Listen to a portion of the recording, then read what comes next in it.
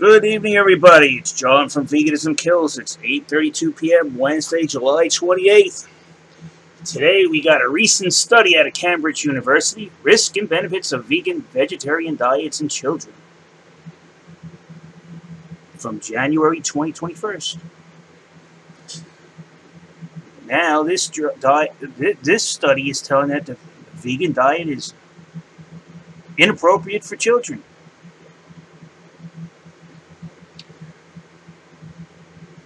Here it goes. Case histories of malnutrition and serious harm persist, including irreversible neurological damage due to vitamin B12 deficiency among unsupplemented children. The evidence available to evaluate the nutritional appropriateness of vegetarian diets for children is inadequate and dated. So when vegans say the science is in, no, it's not.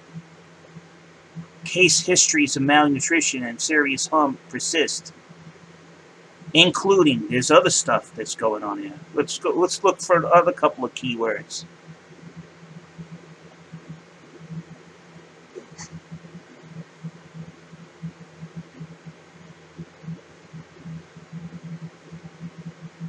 And then they also talk about other people's studies. So vegans, don't get happy after you read this, but look what he says. No.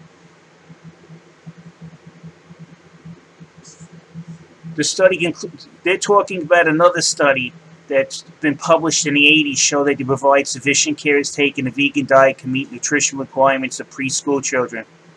Right? But then you go down to the risk to harm to young children on restrictive diets is very real. Debunking this guy's bullshit. And there are multiple case histories of the modern literature of failure to thrive, nutritional rickets, and severe development delay caused by inappropriate vegan diets. Most cases are attributable to inaccurate information or mistrust of the medical profession, seeded by Dr. Greg. You know, you can't trust the modern medical profession because they're in big ads. Pocket. That fucking guy is a fraud. Meanwhile, he takes money from big fake meat companies. Alright, so there you go. They're quoting a vegan doctor make bullshit, and then they're telling you no, he's wrong.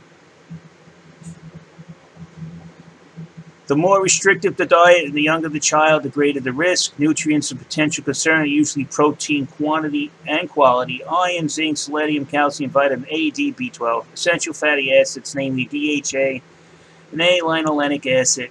Although some of these nutrients, vitamin E, are considered at-risk nutrients in many children, there are additional aspects particular to a vegetarian and vegan children that may exaggerate their vulnerability, including their relatively higher dietary fiber intake and the higher intake of food components, phytates and oxalates that limit nutrient bioavailability.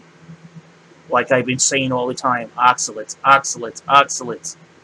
But the vegans, you know, it's more important that they get their fucking YouTube check. Or their ebook sales.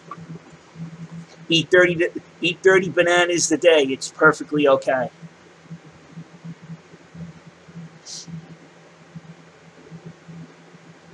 Here they talk about the Oxford study, how vegans' bones break like toothpicks. Previous reports of lower bone mineral density and higher fraction risk among vegetarians compared with meat have recently been challenged, but they have nothing. They challenged Oxford, but they weren't able to friggin' debunk it.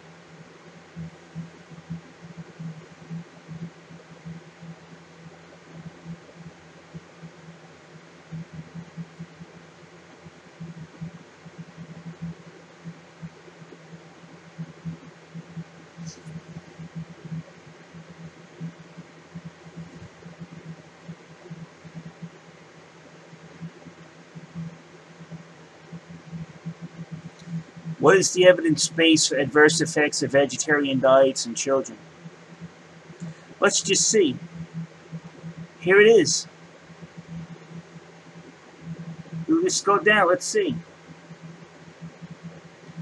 And this, they called vegan kids macrobiotic children had nutritional rickets, 90% in winter, had nutritional records, and there was a marked growth failure in weight, length, head circumference, weight for length, arm circumference, no gains in fat or muscle mass of arms over the previous year.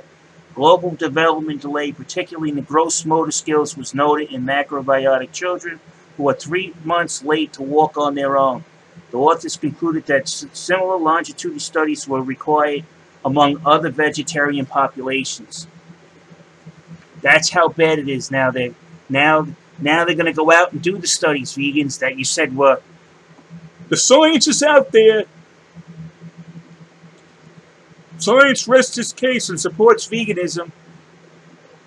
And any vegan that tells you that is a bullshitter. And I'll post the study here. Veganism is not good for children. It's not good for adults either. But hey, if you want to do it and you're an adult, fine. But don't destroy a child's life. Do not murder these children. Again, August is Save a Vegan Child's Life today. This is my contribution. And if I do see somebody now feeding their kid a vegan diet, and that kid doesn't look good to me, I'm calling CPS. On that note, I'm out of here. Save a vegan child's life. Turn them in.